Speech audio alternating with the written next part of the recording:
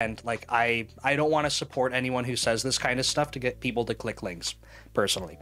If I go back and if I kind of try to take what he's saying here, you know, generally potentially asking questions is seen as hand-holding, that you could get fired for asking bad questions. I want to park that for a second, because I think one thing that we could maybe try to extract out of this is that there are ways that you can ask better questions or approach problem solving more effectively.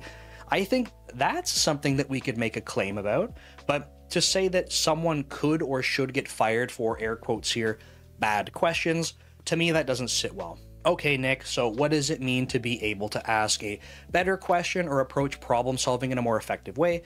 Well, that individual whose comment we just looked at, I think that's part of the framing here.